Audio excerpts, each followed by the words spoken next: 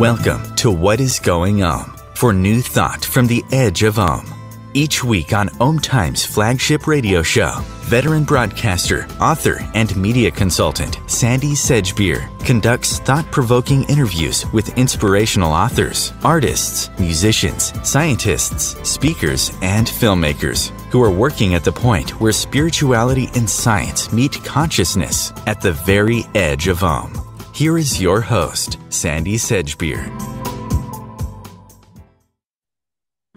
Hello and welcome.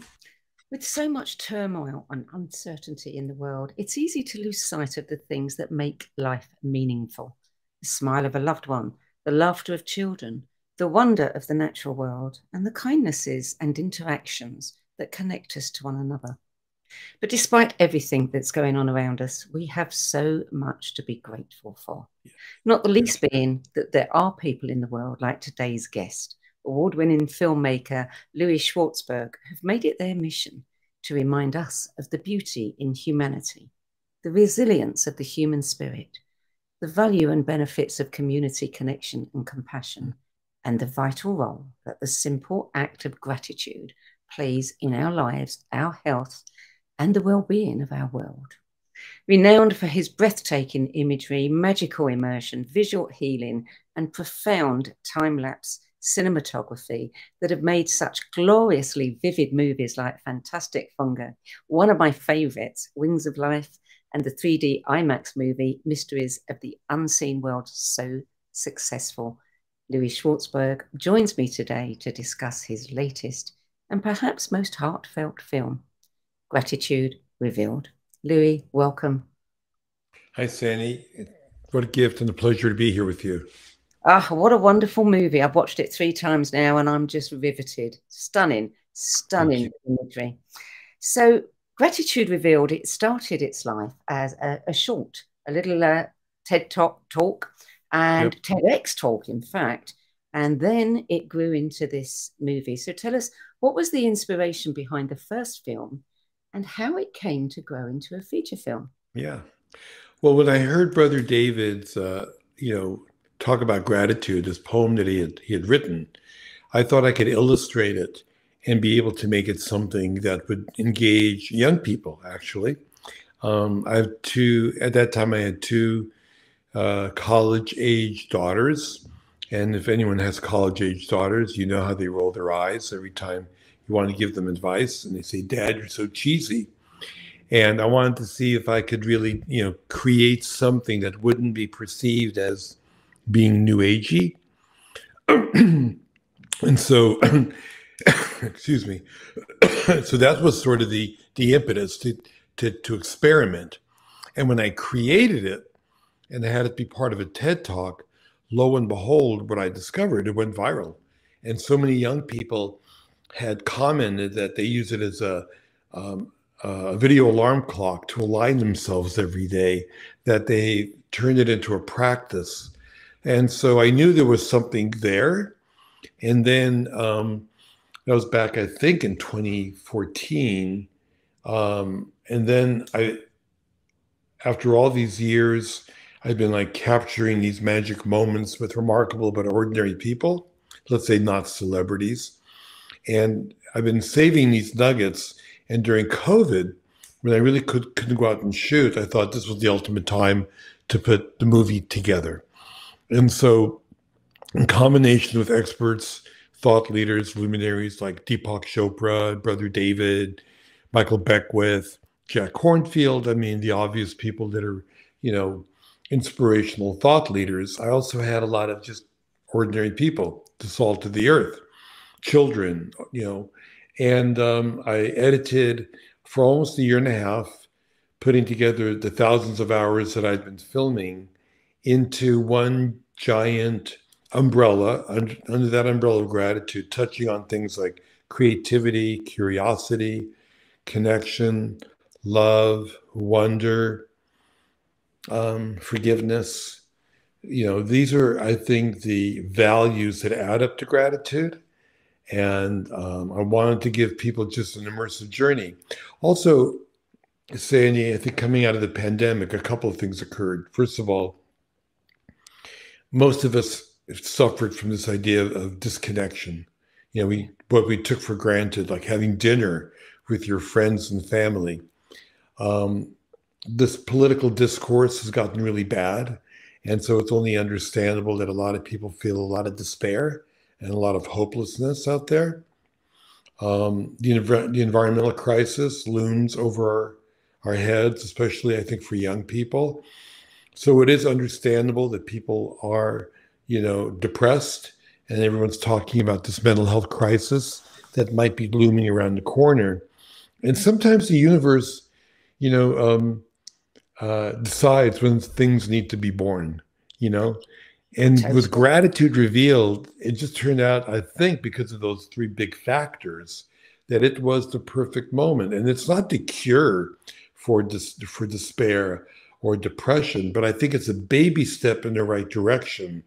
Like you can always be grateful for something, that my fingers move, that I'm alive, that I'm breathing. I mean, and you can't have both a positive and a negative thought in your head at the same time. So to get yourself out of that negative spiral of rumination of what's wrong and being depressed, at least take a pause and find something you can be grateful for.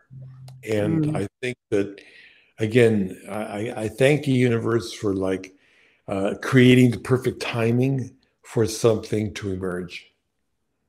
So when you were interviewing all of these people over a period, and then of course it all comes together to create this amazing movie, you spoke to some very interesting people. I mean, apart from all the luminaries that you mentioned, you spoke to people, women who, or you interviewed women who had, come out of prison and Right. were looking at how they were going to change their lives, children, all kinds of people. Who was there, one person or one moment that left a lasting impact with you? Mm. Well, there were a lot. I think the women in the halfway house, I found that to be extraordinary inspirational because that was a sequence based on creativity, you know? So who would think that you could talk about creativity with a program where at this halfway house, they were teaching these women stand-up comedy as a way to build self-esteem. So that was super duper powerful. The other one that really had a big impact on me was the woman in Appalachia, the rug weaver.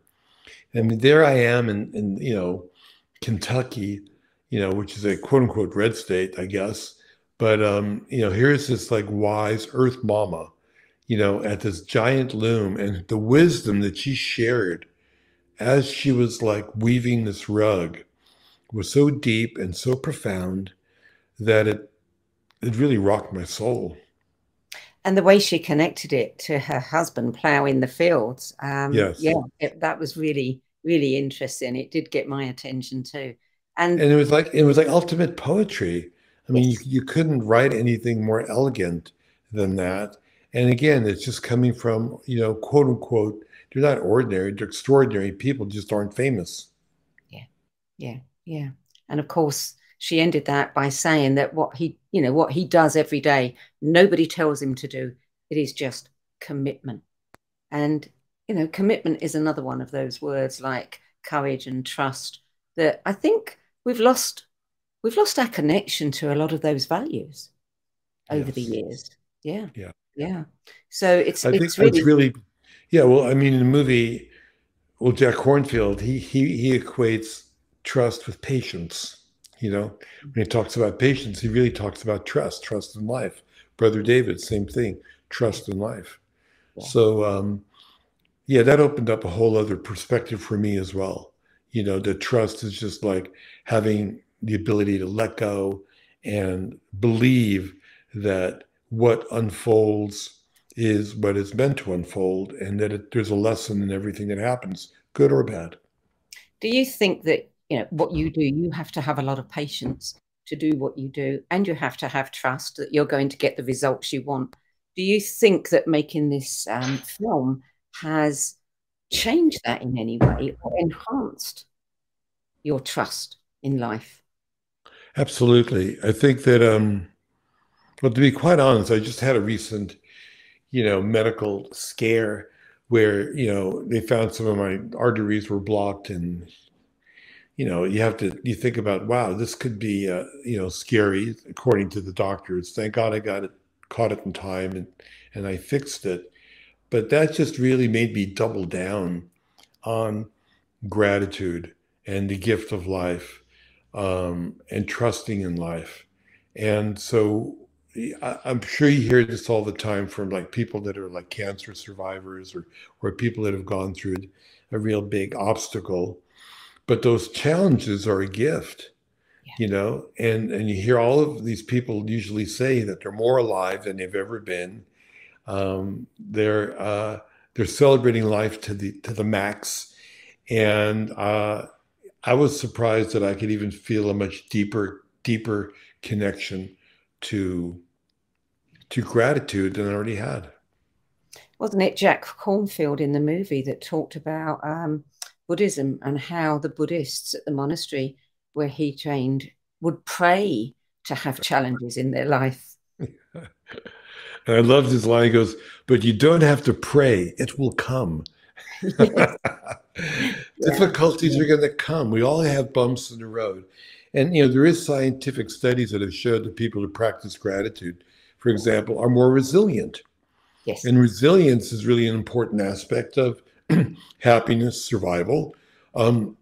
Bad things happen to all of us, big things, little things. Somebody could like scratch your car.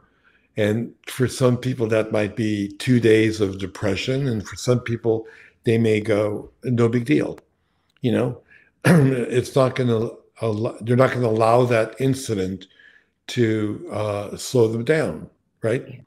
Yeah. And again, they get mentally depressed, physiologically sick over something, because it's all going to happen. And there are a lot of things that are out of our control. So being resilient is a gift and a practice that we all need to really work on. Yeah. Yeah. And the neuroscience also shows that gratitude and generosity, the two come together, that actually people are healthier, and it increases longevity. Yes. So, yeah, good reasons to practice both. Yeah. Yeah. And the people, again, who journal a little bit, with gratitude, the studies at UCSD in cardiology department that I think Dr. Dean Ornish was involved with, people with heart disease became healthier just by journaling what they're grateful for. Yeah.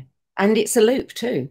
It's a very beneficial loop, because once you start practicing gratitude and generosity, the brain becomes more altruistically inclined as well. So yeah, it's a gift that keeps on giving. Yeah. So you're known for your pioneering work with time-lapse photography. How and why did you start using this technique? Well, thank you for asking. I think a couple of things. First of all, I started, in photography, fine art photography. And fine art photography, I was always in love with, the masters like Ansel Adams and Edward Weston, who shot, big negatives and large format.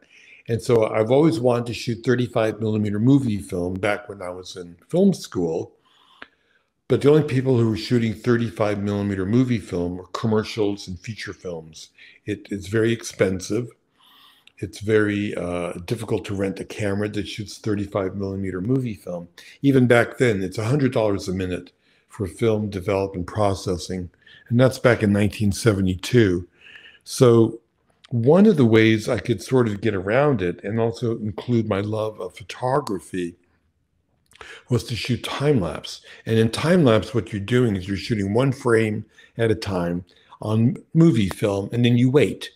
And with flowers, you might wait 10 minutes. With a cloud, it might be 10 seconds. And what it means is you're not shooting much film. So therefore, I'm saving on money, because it could take me a month to shoot a 4-minute roll of film. But the primary reason was a sense of wonder. When I saw the results of what I was filming, because it really hadn't been done before from an artistic point of view, time-lapse had been used in scientific studies where they put like a grid behind the plant and they would measure the growth. to prove that plants grow or move to the light, kind of obvious. But it's great to be able to showcase that.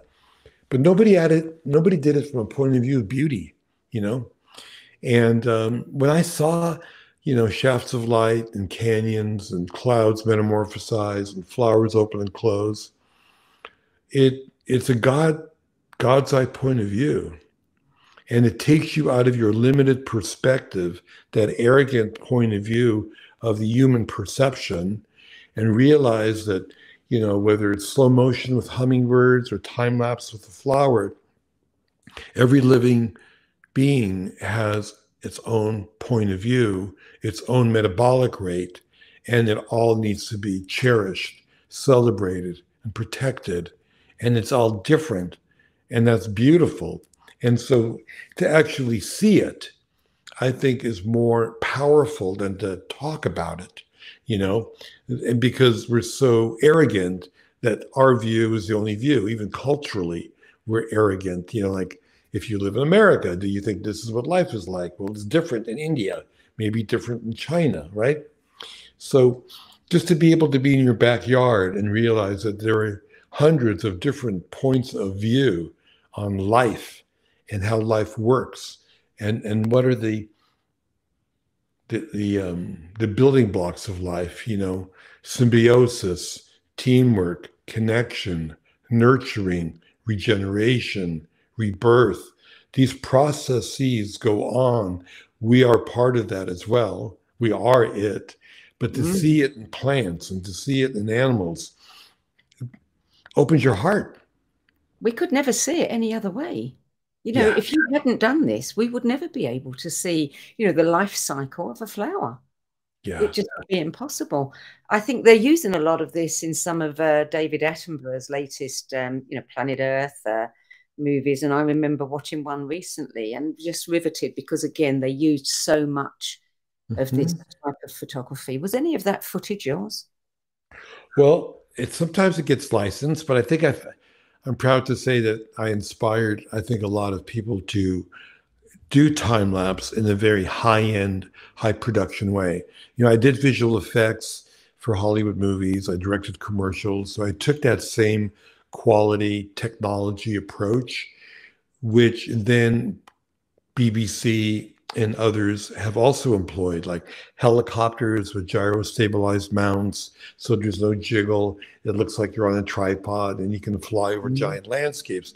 All of those were tools used for high-end production, major feature films and commercials. And I applied it to nature, And so I've been shooting 35 millimeter films since 1972 and have almost 2,000 hours of material that is sort of my visual library. Did you have any idea that it would lead to this kind of success? I think, I believed that, I've always believed I want to turn people on. The problem back then is we're gatekeepers and there's certain models that really, didn't allow it. If you recall, there used to be like 3 or 4 TV channels, and then there was cable, and now there's streaming. So finally now, like with my own channel that I'm about to launch on 420 called the Louie channel, I've skipped all the gatekeepers, and I can go direct to the consumer with the kind of visual healing content, inspirational content, because most television shows or movies are based on fear and anxiety. That's the model for, they think, keeping people's interest and engagement, and they call that entertainment, is to make you sit on the edge of your seat. What we're learning is sitting on the edge of your seat in fear and anxiety builds up cortisol in your body, right? And I think eventually people are going to go, just like with smoking and with fast food, there'll be a giant, clear revelation that this stuff is really bad for you, and it can shorten your life, and it can make you sick. You can't be watching thousands of murders and not feel that it's going to have a negative effect on you. So what I'm trying to do is create an alternative, and I think that what most look, it's not for maybe everybody, but it's for the people that are part of your community. They would rather, I think, be inspired by nature's wonders, which is medicine. It's pure medicine, I believe. And it's better than listening to stories of revenge or violence or cheating or anxiety, conflict. They believe you can't tell a story without conflict. What is the real story of nature, especially the feminine side of nature? It's all about cooperation and networking and nurturing and love and regeneration. Billions and billions of little interactions called pollination, called fungi, called microorganisms that are doing miraculous billions. It's actually right now in your body. Billions of interactions are occurring at this moment. And that's not a story that they think is interesting. The story they show is killer be killed, predator versus prey, the macho story, even BBC, Nat Geo. I mean, Shark Week is still the #1 popular week on Discovery because they're pressing it. They're pressing that easy button, which is fear. The primal fight or flight button. It's easy to get that reaction. If I point a gun at you, I'm going to get a reaction, but that doesn't take much talent, right? To make you laugh, to make you cry, to make you feel, that takes more talent. But to just point a knife at you doesn't take a lot of skill, in my opinion. So, that's what we're trying to do, and I think we need a new story. And I'm glad that I've been saving all these magic moments, weave them together. And whether it's gratitude, a journey into the soul, or fantastic fungi, a journey into nature's intelligence under the ground to learn about, a shared economy where nutrients are shared without greed for ecosystems to flourish.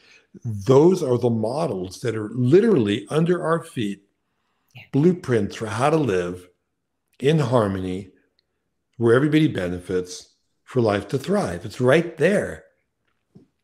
I can see so many uses for your footage. I mean, you could be playing this in hospital rooms. And people could just be watching them while they're lying in their bed. You could be playing them on planes. You could, I would love to have the owl. I would love to have that as a screensaver, and just have that every time I open my computer, because then everything that you're doing after that, you're doing from a different place. You've already had that thing that makes you feel calmer and brings a smile to your face and gives you a bit of wonder and awe. We are bringing it into healthcare, and we have some clinical trials going on at UCSD. We're in every room. I saw they had a brand new hospital, and they had smart TVs, and there's a new movement in healthcare called patient experience, where they care about what's going on with the patient. It's about time. But they have an iPad that tracks your medical records so you can be aware of the procedures and treatments that are going on. It controlled the lighting and the shades in the room, and also controlled the TV.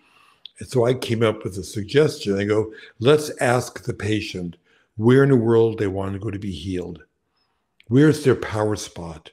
And then the choices are ocean, desert, forest, flowers. And it's a half-hour video with music, no words. So you can go on your own personal journey. You can process whatever you need to process. Everyone should be in their own sense of wonder, And the results, I think, are positive in terms of reducing anxiety, blood pressure, respiration rate, better sleep, less addiction to painkillers, shorter hospital stays. I mean, that's what we want. And probably better recovery rates. Yeah. I mean, if we can't put people out into nature, we can certainly bring healing energy. And especially, as you pointed out, Sandie, I'm not showing you what it looks like to be walking in the woods. I'm showing you things that the human eye can't see. So it's even more special, whether it's, mushrooms growing in the forest or aerials or giant, mountains. It enables you to get a different point of view, which will encourage you to take that walk in the park, because when you see the bee land on the flower, you're going to have a deeper understanding of what that represents. It's a food supply for you. It keeps you alive. It is, a mutually enabling relationship that is done without greed and done to, give us the fruits, nuts, berries, all the healthy food we need to eat. Don't run away from that bee landing on the flower. It's nothing to be scared of. It's something you should be so grateful for. Yeah, absolutely. Well, we're going to play this segment out with a short clip from Gratitude Revealed. Great. And it's a clip that gives us a little bit more insight into you. We'll be back with more from Louie Schwartzberg after this break. Okay. I love making tea with lemon. Reminds me of my mom and dad. They were both Holocaust survivors. My mom actually survived 6 years in Auschwitz, which was pretty remarkable. They came to America journeying across the Atlantic, where I was conceived and born in Brooklyn. And growing up in their home, I learned a lot about gratitude. They appreciated all the little things in life, the blessings that came their way. Most of all, the miracle of being able to have children. I've spent the last 40 years filming. I'm always looking for people who've overcome adversity, yet still have a lot of hope, optimism, and resilience in their lives.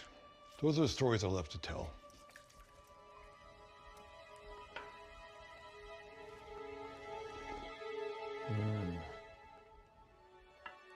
I grew up during the war years in Austria. That was a time when we were very poor. In fact, there were days when we thought we'd starve to death. And when you have very little, you are very grateful for what little you do have. You think this is just another day in your life. It's not just another day. It's the one day that is given to you today. Times TV. Imagine becoming a super influencer. Reinvent yourself, invest in your brand, and then manifest your success with a robust spheric approach.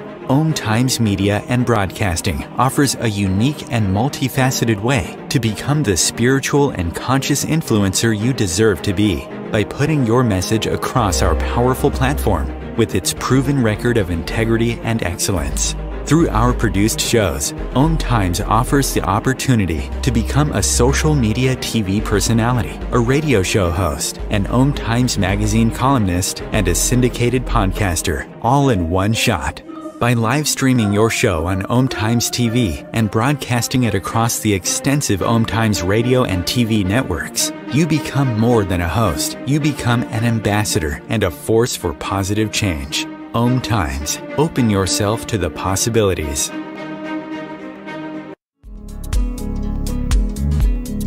Hello, I'm Sandie Sedgbeer, host of Times flagship radio show, What Is Going On?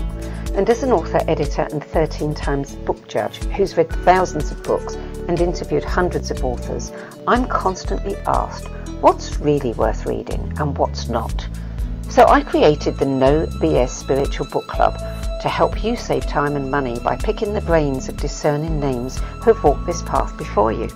There's no catch, no fees, and no BS. Just an ever-growing library of 10 best spiritual book lists from some of your favourite authors and teachers, plus free book excerpts, audios and video interviews with people like Don Miguel Ruiz Jr., David G., Lee Harris, Mark Nepo and more. From well-known classics to hidden gems you've never heard of, it's the only no BS guide to the best spiritual books to enlighten your journey of self-discovery. So why not join the club? Get inspired and save money at the nobsspiritualbookclub.com.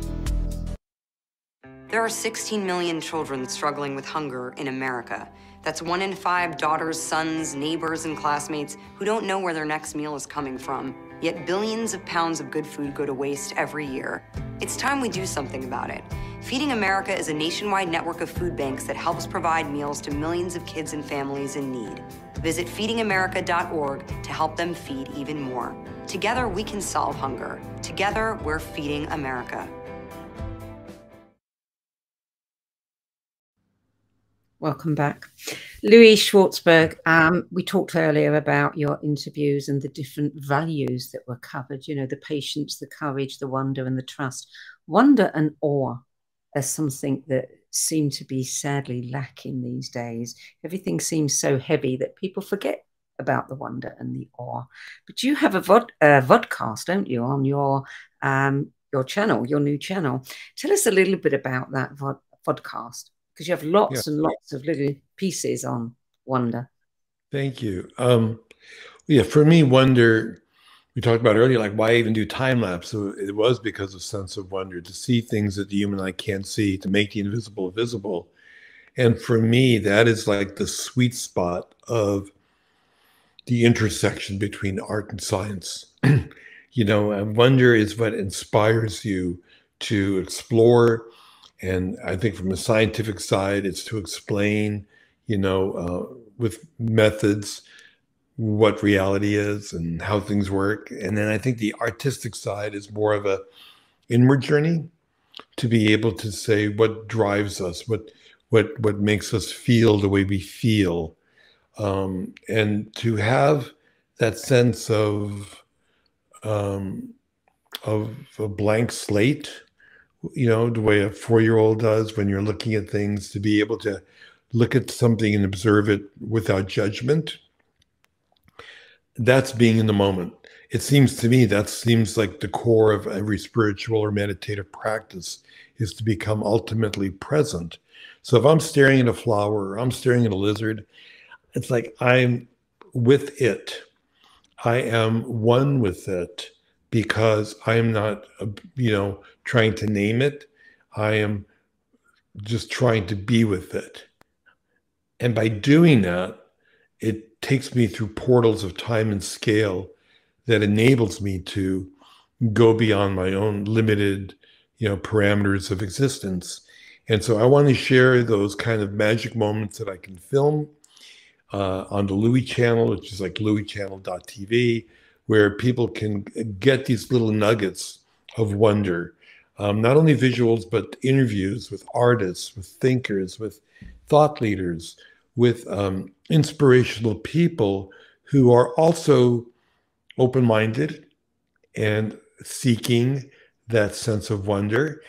And when you finally get there, I think what I really enjoy doing when I interview these people, Sandie, when you finally get to that spot of being in the moment, and there you are, and you're feeling it, the question is, do I really need to explain it? Can I just sort of be, you know, wrapped up in the mystery, you know? Or do I have to keep on like saying, well, what is it? How do I define it? How do I explain it? What's the academic explanation of what I'm feeling? How about maybe, perhaps, we just feel it and we become one with it? And perhaps there is no human-centric answer for, you know, going beyond that. You know, there you are, you're there. And maybe being there is where it is. Children are great reminders of that, especially, you know, infants. When you look at, you know, I remember watching my grandson at about 6 months old, looking at a tree with such, you know, like never seen anything before. And the next day he would look at it in exactly the same way again. So it was a continuous, you know, just absolute awe with what was going on in the world around them. And when you see a child like that, then it takes you to that place as well. Yes. Yeah. And that's where I think, that's where I hope we all want to be. It's what makes us, it opens your heart, makes you more compassionate. Yeah. Yeah. Makes you kinder. Yeah. Like I can't step on an ant. I probably do unknowingly, occasionally. Yeah. But if I know that, it's like I have respect for every living being, because I've looked at ants close up. I look at what they're doing. I don't quite understand it all, but I can tell that they're like um, making life go forward. And I don't want to get in the way of that. No, absolutely. Talk to me about courage, because that's one of the values. And in a moment, we're going to play a little clip with Norman Lear speaking about courage. What is courage for you? I think courage, for me, is being able to let go of fear. Fear, there's a great line, I think, in the movie too, with the skateboarders. Fear causes hesitation, and hesitation makes your worst fears come true. Yeah. That's from like an extreme sports dude, but it's also like wisdom that you would get from a sports leader. So courage, I think, is to be able to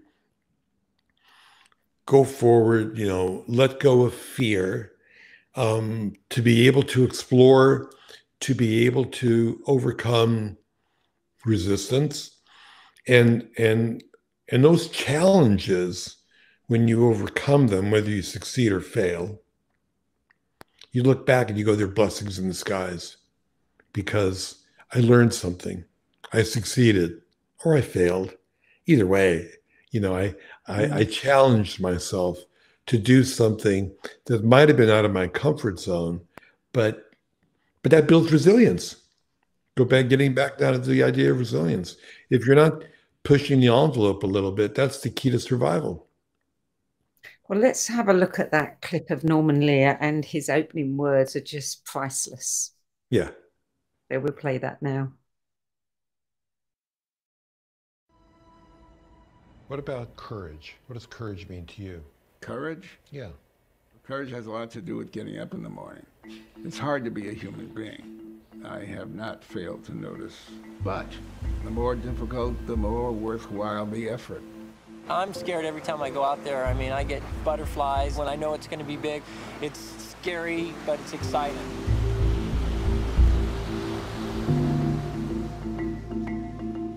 When we shot the Cliff Dancers at Muir Beach, it took courage on both parts. Their performance and our ability to haul that crane up that cliff and to rig it so it wouldn't fall on their heads, hanging an 80-pound camera right above them.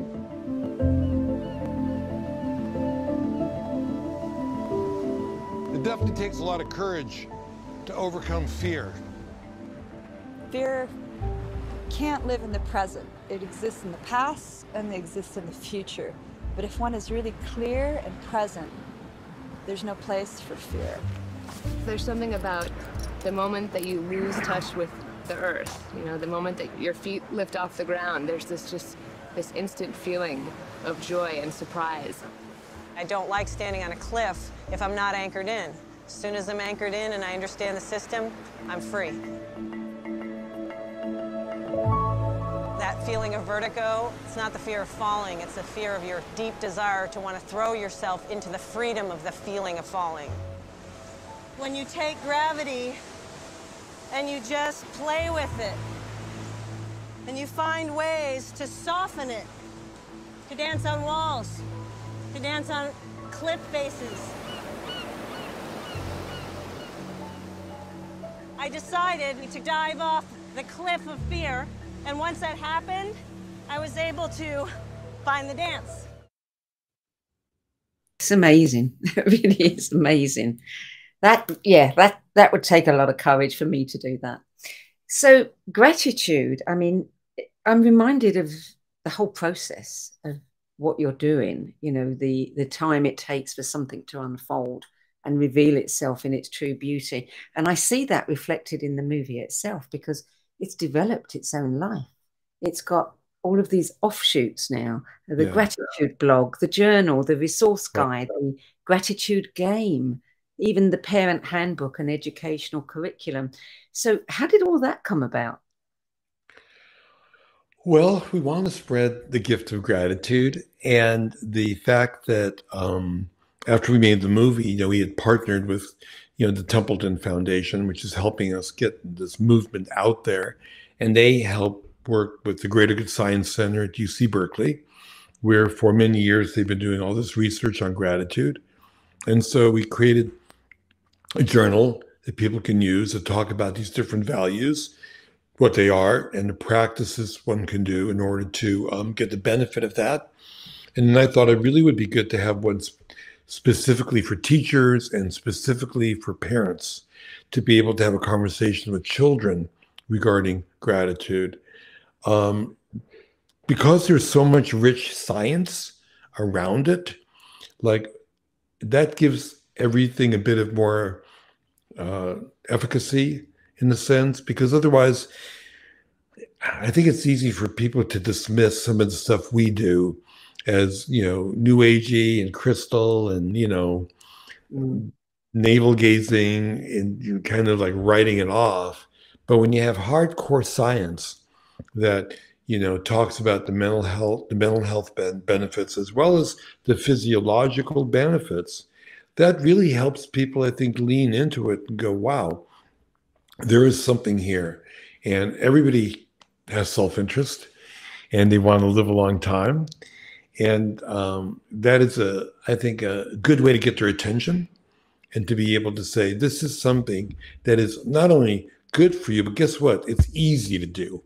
It isn't like you have to sit and go meditate or go do yoga, which is fine, but you can just always close your eyes or open your eyes and look at something beautiful and just think about, what can I be grateful for right now in this moment? Yeah. So in short, you've really turned the movie into a movement. That's what we're trying to do. We did it with Fantastic Fungi. I have to say that it, it's become a global movement. The timing of it again was perfect based on the universe giving us the gift of the psychedelic renaissance emerging in the end of 2019. And now we have 60 universities that are doing studies with, psilocybin to treat, addiction, cancer, end of life, PTSD primarily. And we have a clinical trial we just finished in Santa Monica, combining my imagery with psilocybin to treat alcohol addiction. And the results are super positive so far, that the combination of looking at, nature's healing energy in conjunction with psilocybin as they're coming on, and then they have the therapy session with the therapist where they lay down for a couple of hours. All of that is proving to be very, very, very powerful. So I've always felt that, we have healing modalities for every sensory receptor except vision, when vision is the most important sensory receptor we have. 80% of the data we get comes into our eyes. So you got massage for touch, you got aromatherapy for smell, we have music for hearing, we have healthy taste for food.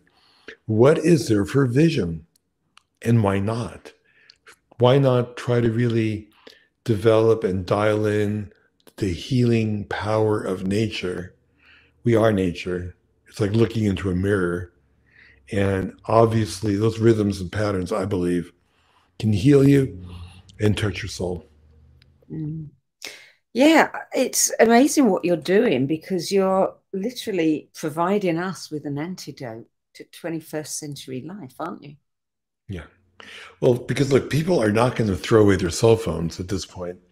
And so it's the content that is toxic, And so how can we use this digital technology, like what we're doing right now in the moment, for the greater good? That's what we're doing. Where are you right now, Sandie? Where am I? Yeah. Right now, I'm in Las Vegas, briefly. Okay, cool. Yeah. And I'm in LA, and we're talking to a global audience. What a miracle, right? Yeah. And that's all based on digital technology. And let's use this technology, to shift consciousness and make people, love the planet in order to fall in love with it. Tell me about the gratitude game. Well, we've devised some practices that help people, I think, engage in it from different angles. And I think that people like to gamify things. And so we're using just all the different, I think, modalities and things that people are interested in to engage people. So there's watching a movie, there's doing a journal, there's the game, there's all the different little practices. One of the things I tried to do, Sandie, in the movie, for example, is not preach how to live your life. There is nothing in the film that says do this or do that as a practice. I think young people in general reject the idea of being told what to do. But I want to offer people who want guidance, who want guidelines, who want structure, who want answers. So what can I do? We want to offer people the tools in order to do that. So the movie is to inspire you. It's an immersive journey to just feel it. And then once you feel it and get it, then here are certain practices one can do based on scientific research. And you have gratitude gatherings. Yes, we're going to launch gratitude gatherings with groups like yours. And we're going to host these screenings on the louischannel.tv, where what we want to do is really cross-pollinate all these communities and let people bring their community, have a screening, and have the conversation. We're going to do a bunch of live events as well. And but most of them, practically speaking, will be virtual so that we can reach a broader audience. And people can apply to host their own screenings of the movie. Yes, exactly. Yeah, we're offering people the platform to make it simple and easy and turnkey to get to watch the movie and then have the space for the conversation. It's very clear from talking to you and looking at some of your work and the website and the movies that you've made that you have clearly this deep reverence and awe for the natural world and a deeply spiritual core. Is that something you've always had, this spiritual, not quite sure what the correct word is here, but, or is this something that your work with nature has given birth to? I think it definitely has come from my work with nature, using filmmaking, photography, filmmaking, the same thing. I mean, basically, I'm trying to capture things that touch the deepest part of my soul. So it isn't like getting the grandest vista. It could be cracks in a rock. It could be a close-up of lichen. It could be a fire hydrant. I mean, it could be whatever turns me on. I find that to be maybe my spiritual practice, in a sense. I've had cameras going nonstop for 4 decades in a row shooting flowers, time-lapse flowers in the studio. I'm never going to get bored doing that. I've squeezed 40 years into about 20 hours of film because time is the most precious asset. So as soon as one flower is over, whether I succeed or fail, I set up another flower because I can't let time go by, because time is the one thing I can't purchase, right? No matter who you are on this planet, how rich you are, nobody can buy time. It just kind of makes that awareness front and center. And so I definitely feel that observing nature, observing the rhythms and patterns, observing what makes life work, observing how to celebrate life is my spiritual practice. But before that, given my parents' background, being Holocaust survivors, that inspired me to want to make the world a better place. So that was always ingrained in me. When I went off to UCLA, I was going to be a poli-sci history major. I was going to fight for social justice, probably being a lawyer. And but when the anti-war protests were happening, I picked up a camera. I learned how to use a camera. There were no iPhones back then. I documented police brutality, especially against women. And that set me off on a whole other journey where I learned how to, do a photo essay, which is a lot easier than writing a paper. And so that turned me on to nature, and nature became my greatest teacher. I mean, I'm still a baby at the foot of a grandmaster called nature that's taught me everything about lighting, composition, color, texture, art. All of that comes from nature. And I'm in awe of it. So what's your next film going to be about? That's a good question. I've got a bunch of them that are percolating. I may want to do one just purely on wonder, because I think that's like the ultimate place to be. Again, bringing my scientific friends and my artistic friends into the middle, and how we can all work together from 2 points of view. So yeah, I think for now that would be my primary project. I would like to see more about, you were saying earlier about the eyes and visual, and how we can use that for healing. Yeah. And those are studies we have currently going. Another one coming up at UCSF, where I want to dial into. I mean, imagine if I said music is healing, but then the question is, what kind of music, right? Is it heavy metal? Is it Tibetan bowls? They're different, right? So with visuals, I want to start to do some scientific research, using EEG and fMRI, and say, is there a difference between looking at a flower opening or flying over a glacier? I think there are differences. And if there are differences, then the next big frontier is, can we be prescriptive? Can I say to you, Sandie, what you need, just like in Ayurvedic medicine, right? They go, oh, you're fire. What you need is water, right? In order to balance yourself out. Who knows where we can go? I mean, the eye is an extension of the brain. The retina is really, scientists claim, a part of the brain. It's immediately taking light energy, turning it into an electrical impulse that in a millisecond is being, perceived in this gray mass called a brain. That's a miracle. It's instantaneous, and it sends, signals to the heart, and the heart sends signals to the brain. That whole thing needs to be figured out, so that maybe we can dial maybe in. everyone to help figure it out. Yeah, well, I think for me, that's the next frontier. Yeah, indeed. Louie Schwartzberg, thank you so much for joining us today. Thank you for this movie. I've watched it 3 times.